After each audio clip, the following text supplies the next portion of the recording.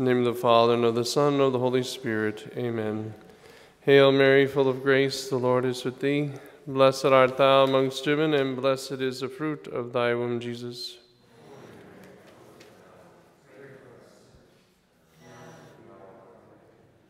Our Lady, cause of our joy. Saint Joseph. Saint Philip Neri. Our patron saints and guardian angels. In the name of the Father, and of the Son, and of the Holy Spirit. Amen. Saint Philip Neri, who we celebrate today, is a contemporary of the saint that we celebrated last week, Saint Felix of Cantalice. Saint Philip is sometimes he's known more popularly as the saint of mirth, or because he was very joyful. He had this kind of a good sense of humor. He liked to play jokes on himself, or and like to be joyful.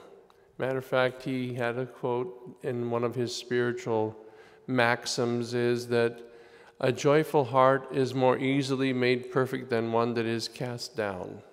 So that joy is very important in the spiritual life. It's one of the fruits of the Holy Spirit. We know that that the Holy Spirit is with us if we are joyful. You know, even St. Teresa of Avila said, Lord, spare me of gloomy saints. You know, if we're a saint and we have a gloomy face, then we're probably not a saint. We're not right where we need to be yet. We still have something more that we need to be doing. And that is rejoicing in the Lord, as St. Paul says. Rejoice in the Lord always. Again, I say rejoice. But what is this joy that we're talking about? It's joy in the Lord, as the reading from the Office of Readings today said, not joy in the world, although the two may have some aspect. You know, even our Lord gave us the example of, two examples of joy, you might say. The woman who's giving in labor, she's in quite distress, but when she gives birth to her child, the joy of giving birth to the child kind of erases all of that trial and tribulation that preceded it.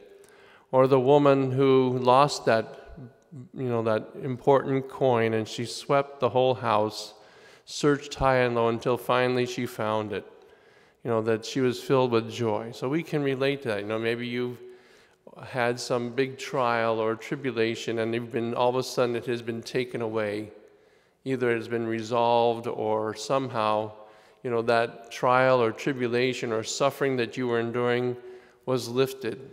Or you were in searching of something, like the woman, and something very important, and you finally found it. And just the fact that you possess that which you were looking for fills you with joy. That the joy of the Lord, this joy that comes as a fruit of the Holy Spirit, is that we possess God. That when we are in the state of grace, when the Holy Spirit dwells in us, we possess that greatest treasure that we can possibly ever have. Because with that grace of God comes the Father, Son, and Holy Spirit. We, in a certain sense, already by baptism, possess heaven. That's the greatest possession we will ever have. It's the only possession really worth risking all for. That possession that we have of being in the state of grace, that possession of heaven is the greatest treasure. That little, the treasure hidden in the field that the man found. He went and sold everything he had so he could have it.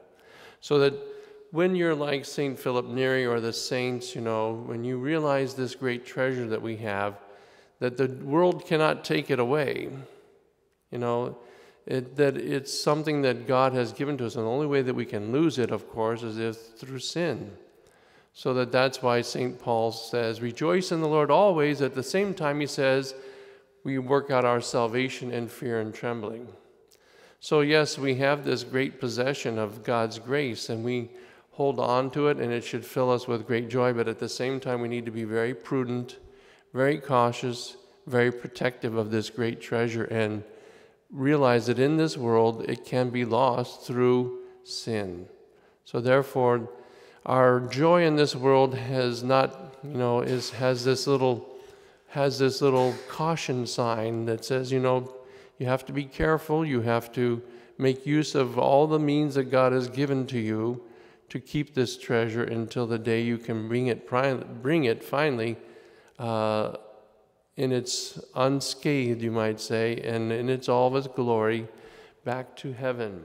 That Jesus said in the gospel today that, he rejoices because the Father's in him and he is in the Father, and that he wants us to be with him as he is with the Father. This whole oneness in the Lord that comes because of this communion, this fellowship that we have by grace, is really the greatest treasure we have. And so today, as we honor St. Philip Neri, and we realize that all the trials and tribulations that we may undergo, whether they be physical or being imprisoned or even being tortured for the sake of and the love of Christ, no one can take that great treasure from us, the state of grace. If we, no one can take it away from us unless we surrender it. But God is giving us the grace and the strength to be joyful in all things. Just as the early martyrs or those great saints were joyful even under the greatest trials and tribulations, they realized that joy that comes from the Lord cannot be taken away by just mere events that are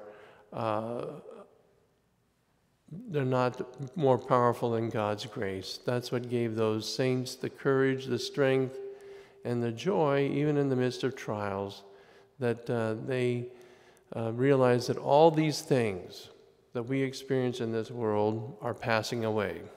That thing that remains is this fellowship, this communion that we have with Christ, and that it will be rewarded at the last day. And you might say then the greatest consolation we have is this faith of ours. And so we need to always be mindful of that and call these truths to mind when we are under, you might say, under the gun or under pressure or under some kind of tribulation. We need to call to mind these truths of the faith that our Lord has, said that, he has overcome the world. So don't be disturbed. Realize that you will have to undergo trial and tribulation, but in the end, he has already triumphed, and we will triumph to the degree that we remain faithful and have confidence and trust in him. In the name of the Father, and of the Son, and of the Holy Spirit, amen.